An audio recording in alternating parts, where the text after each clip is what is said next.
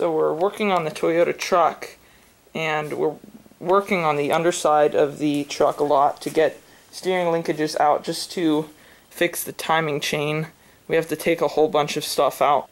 Instead of using cardboard and pillows, we bought this roller, and I was actually going to make one of these. And speaking of making something, right here in my hand, this is a part for my camera tripod, and I lost this part, and camera parts are expensive. Something like this wouldn't be expensive, but I just made it out of cutting it and grinding it down on my little tool grinder.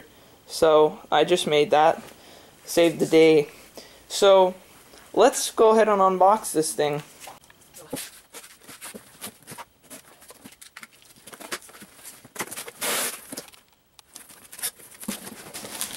Oh, and if you were wondering, the other side, it's just the same.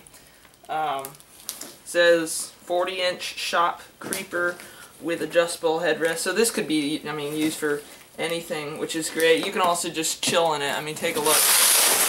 Pull it on out. There it is. It's very nice. Oh, there it is. Ah.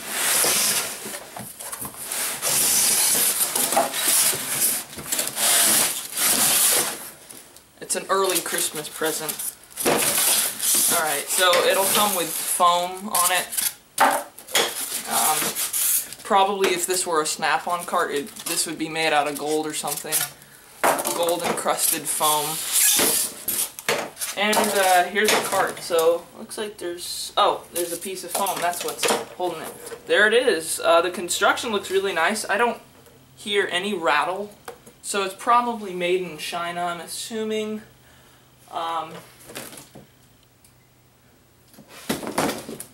Yeah, well, it probably is. It's made in China. It's kind of expected that.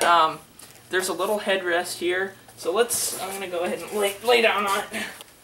Let's see, right to the headrest. I'm actually 6'1", so I'm pretty tall, and this thing is pretty nice. Anyone around my height or shorter or taller should be in this thing just fine. The headrest, that's as high as it goes. There's a little lever here, it appears, and you pull on that or you let go of it, and then it can be like this. So, and then you can just pull it up, and the headrest's up. Very convenient. Construction, like I said, is very nice. It looks like some sort of mild steel or galvanized or something. The casters are really nice. Like I said, there's no rattle. If we shake the thing, there's the smallest bit of rattle. You can expect that on probably even a snap-on product. Let's flip it over. Okay, under here we see this assembly here. You see there's 3 positions. Can you see that? I don't know. See those little rivet-looking, or not rivets, but ripples. That's those 3 positions, and yeah, here's TEQ correct. I don't get that name. Yeah, made in China. Warning: this product contains chemicals known in the state of California could cause birth defects and other reproductive harm, including DEHP, a sulfate chemical. Okay, that's terrifying. So yeah, don't eat this. Relatively low pickup truck. It's not raised. Some of the other Toyotas are much higher, almost double, possibly about a foot off the ground. So let's see how the thing goes under.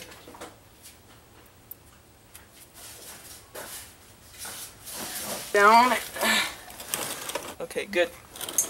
You can see. So right now the headrest is on its top position. So I can roll around, roll this way.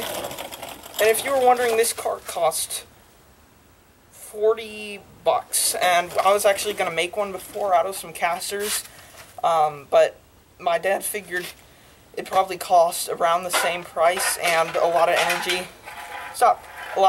to make it, so the price isn't that bad. At first I was like, oh, why'd you buy it? I could make one. I'm good at making it. Then I realized probably the materials will end up costing around the same much, plus labor to make it is a little time consuming, considering we have other things to do, like work on this truck. So let's go underneath. So let's see, I don't think I can go under the truck. No, I can't go under the truck with the headrest up. Oh, it actually goes pretty high. Hang on, let me stop my dogs. They're chewing on a can. No. Alright, so headrest is down. She likes it.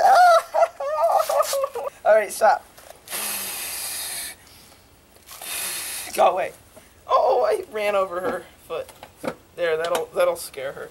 It just fits. Okay, so around in the middle section, it's pretty high up. Let me see if there's an adjustment for the casters. You might actually have to jack the thing up, which isn't a big deal. Most of the time it would be jacked up. It actually is jacked up right now, but not that high. So I would probably recommend, depending your vehicle, get away. Depending the vehicle you have, you might have to jack it up, or you might not. Alright, so as you can see, my chin could easily hit one of these frame.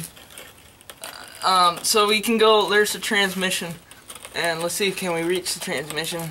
Yeah, I would certainly recommend jacking this up. It's a little disappointing. I wish it could have an adjustment, but really it's probably gonna just need to be jacked up anyway. It's not a big deal. Let's see, can we go over here? Higher parts of the truck, like over here, let's check going out under the front. Alright, so now I can't get all the way under due to some ledge on our garage, but from here you could probably get underneath, but like I said, just jack the thing up. So I would recommend this thing for the shop. It's a good addition. Most people should have one. You could make one, and certain things you should make, certain things it wouldn't hurt to just buy it pre-assembled. Especially, usually it comes down to the price and your time, and I have better things. We have better things to do, which is work on the truck. But yeah, thanks for watching. Make sure you subscribe, because I'm gonna try and do a video every week or so. Probably not like exactly a week, but I hopefully will be doing a video in about a week. So thanks for watching. Make sure you subscribe, like, comment, please share the video. That'd be great.